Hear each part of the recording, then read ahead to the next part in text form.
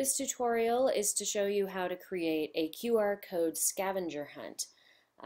There was a part 1 to this that included creating a Google form that automatically exports to a spreadsheet. You can choose to use that function if you'd like, or you can just create a QR code scavenger hunt, but you won't necessarily have ongoing documentation of how students answered particular questions that are posed in the QR code scavenger hunt. So I use ClassTools.net/QR, and it takes me to this page and it gives me very clear step-by-step directions. I just click on Get Started, and the first thing I do is I provide the title of my quiz or the title of my QR code scavenger hunt. So I can say something like really original, like scavenger hunt, first day of school. And then I need to type or copy and paste questions and answers here in that particular format, making sure there aren't any spaces between the question, the asterisk, and then the answer. So I'm going to say and copy their exact format here and say, you know, there's my answer, here's question 2, answer.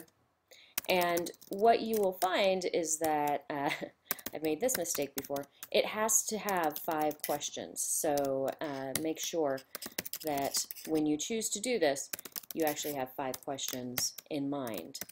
Otherwise, they're not really searching for all that much in their scavenger hunt, are they?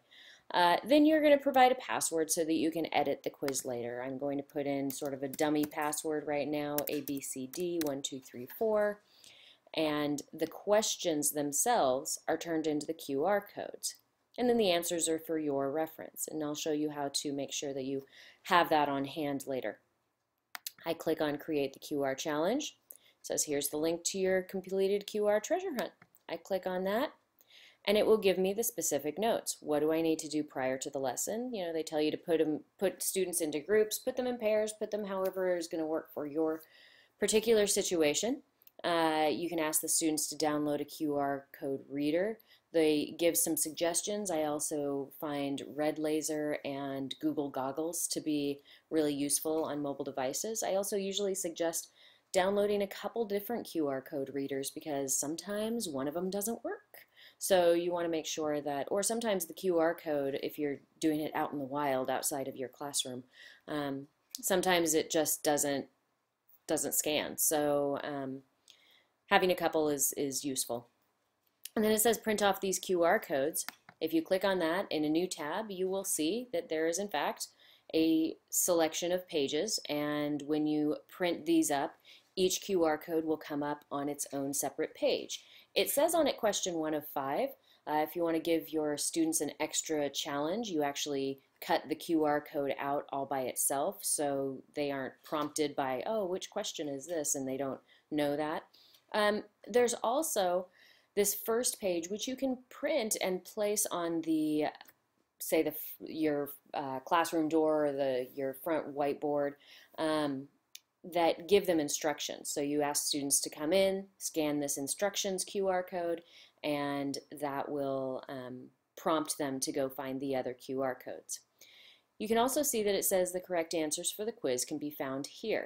If I click on that, it will give me each of the questions I wrote as well as the answers. What I suggest you do with this is take a screenshot. So on the Mac you can use Shift-Command-4 and highlight that entire area. You hear the little camera sound and you'll see over here on my desktop it's now taken a screenshot, or I guess you don't see that because that's outside of the window of the screen. But here I've got a screenshot that automatically went onto my desktop, and I can save that picture for my reference later instead of having to go online and find it here. For each of these quiz questions, that's just another copy of what I just showed you. Cut them out, place them around. This is everything that I described to you 2 seconds ago. And down here, they tell you how you can award points or other tips and ideas.